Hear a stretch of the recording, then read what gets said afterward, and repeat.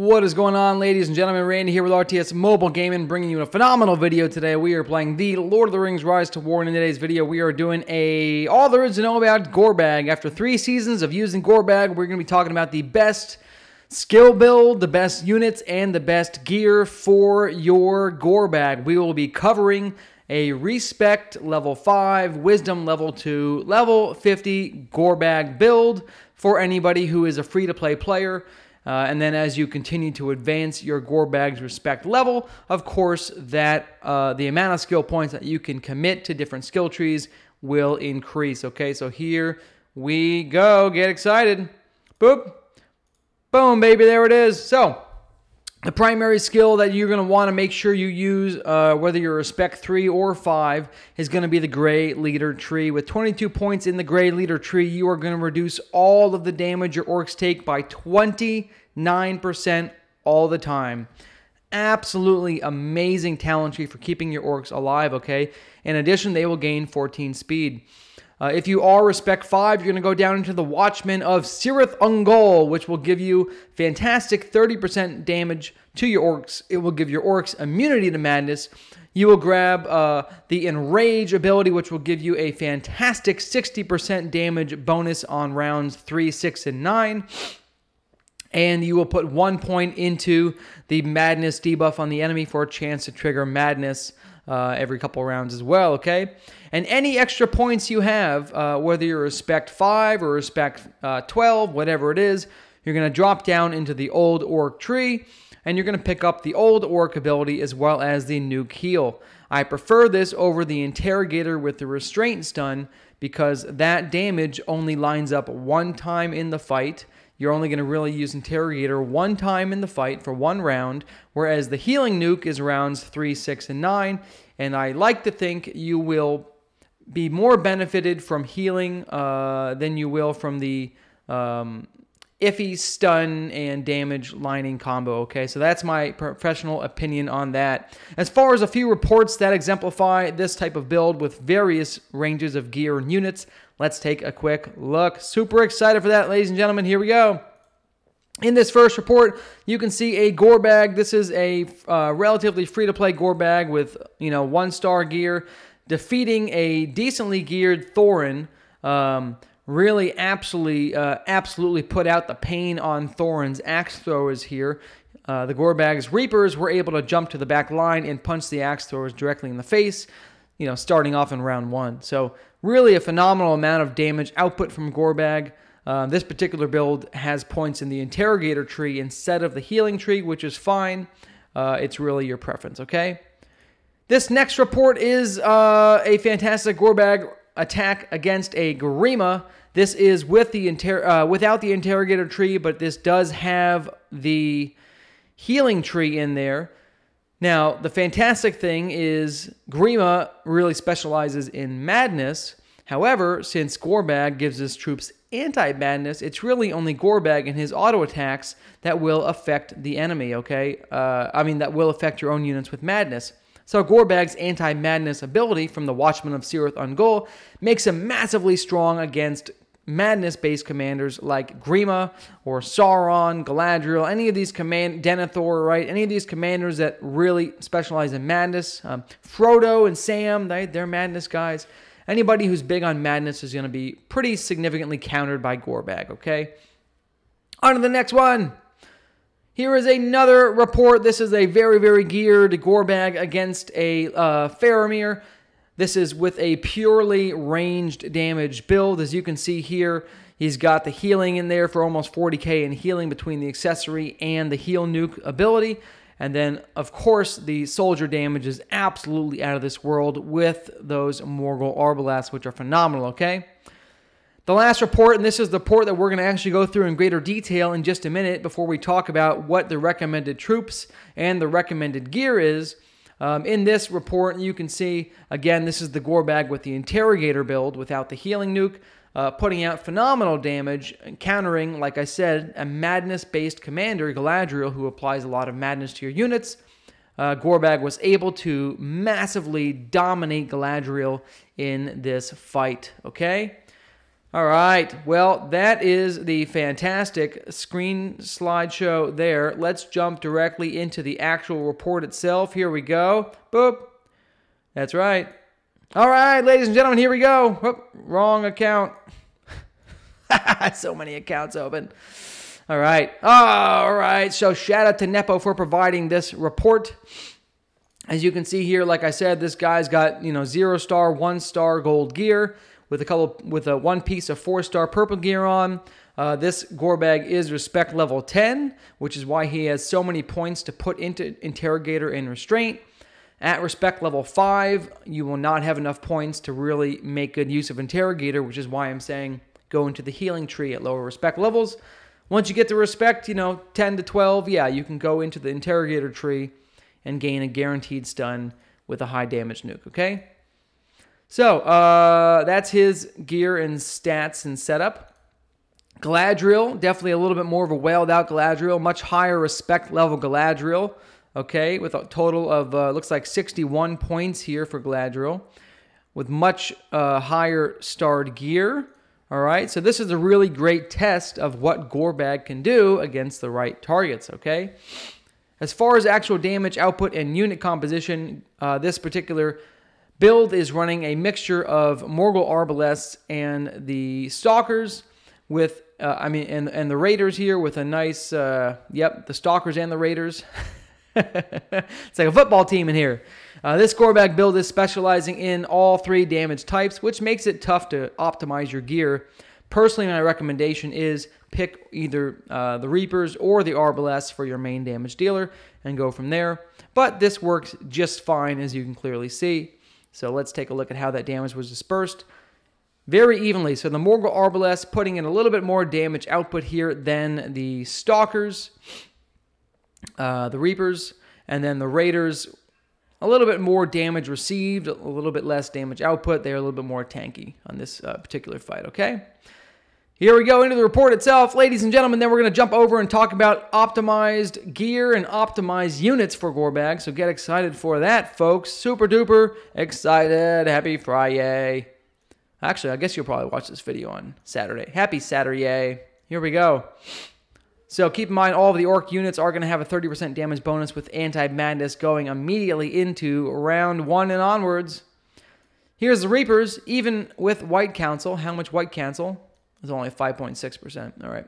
That's okay. Here comes the Reapers with a 5.6% debuff to their damage, attacking the Bone Knights and dealing fantastic damage.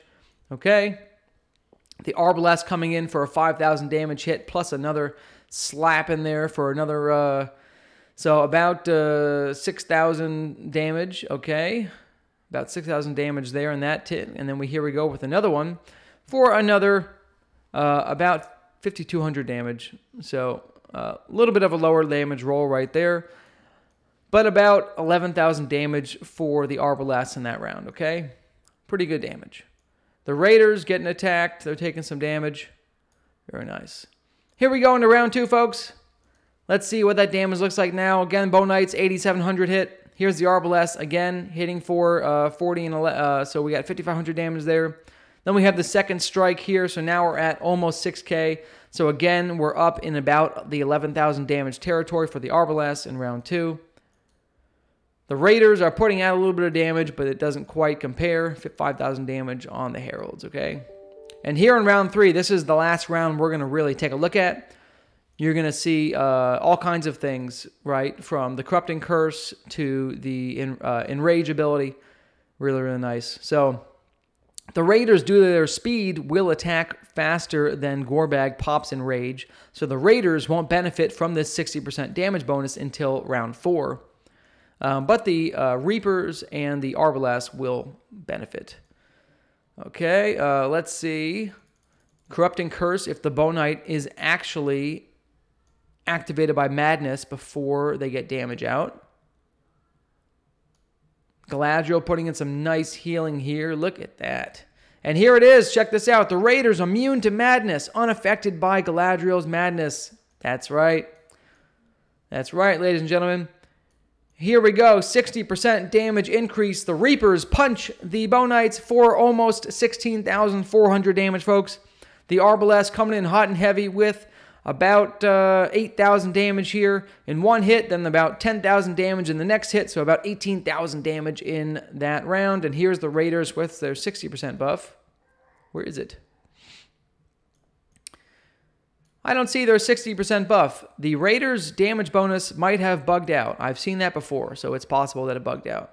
Here is the restraint, so this is cool. So now they're going to get bonus damage from Interrogator, and they're stunned. So you're going to see another huge damage round here from the Reapers and the Arbalest, okay? And then, of course, round 5, the Reapers gain their real damage.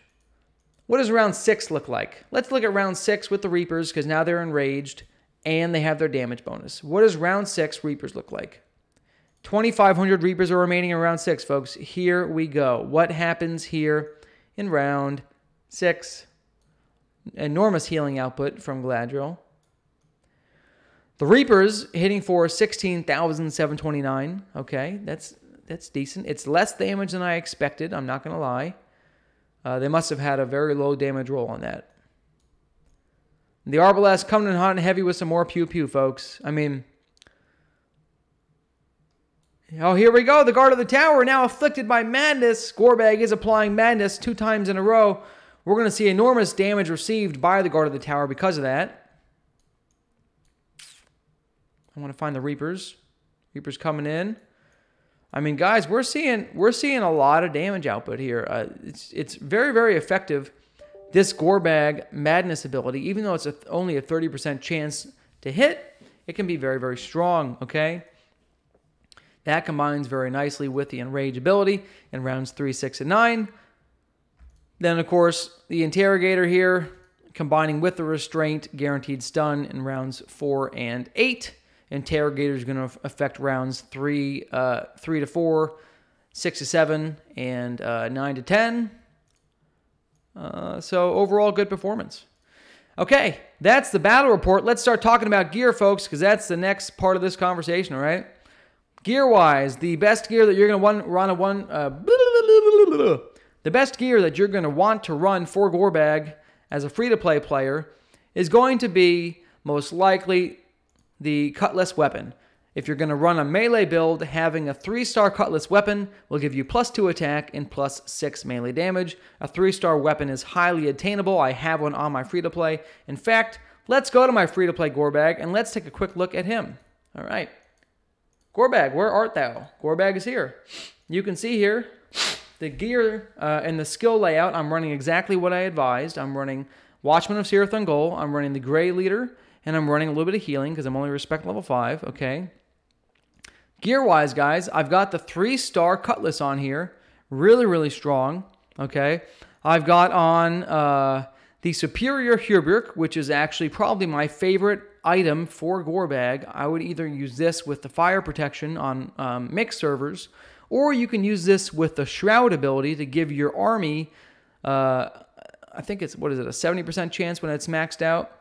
But a good chance to be shrouded and avoid the first damage instance, okay? And I really like the Bone Mask. That's my favorite helmet for Gorbag. Since your units are already immune to madness, you don't need an anti-madness helmet. You could get an anti-stun helmet, like you could wear the Horseman's helmet with anti-stun on it, if you have it, which I don't. But this madness is really nice, because this is going to trigger in rounds 1, 3, 5, right? So at some point, this madness helmet will line up with Interrogator if you're running Interrogator. And if not, it's just good to have some madness on your side. So I think this is going to be very, very valuable. My favorite best in slot accessory. I mean, a helmet. And then accessory-wise, it's really whatever you have access to, okay? For the purple accessories, the Shield of the White Hand is probably going to be your best in slot because you can gain fantastic amounts of defense and stats for your commander and your units. But if you happen to have the Palantir of Orthanc, this is very strong too. Gives more bonus damage. So between the weapon and the Palantir of Orthanc, my units have +3 base attack and 10% total plus damage. Okay? So, guys, that is the gear. Let's talk about the units, okay? You can do a couple things with the units here, depending on what faction you are. It's hands down widely accepted that the Reapers are the strongest unit in the game for Gorbag, okay? Now, if you happen to be Gundabad, the Warlords are a nice complement as well because they have a little bit higher damage. For the first 4 rounds of the fight, they will be hitting a little bit harder than the Reapers because of their ability to penetrate 50% of the enemy's defense, okay? They have a little bit higher damage output. They're a little bit squishier with a base defense of only 10. But they do have the nice ability that if you are attacking an enemy commander that's running ranged and melee, you will actually deal double damage. So if you are gun to bad, this is actually the mixture that I would recommend running. I would like to run, 3,500 to 4,000 Reapers, 1,200 to 1,500 Warlords, and then you can either run Raiders in here for some more damage, or you can swap over to some Crushers for the defense debuff. However, the Crushers are okay. I like to reserve them more for commander damage builds.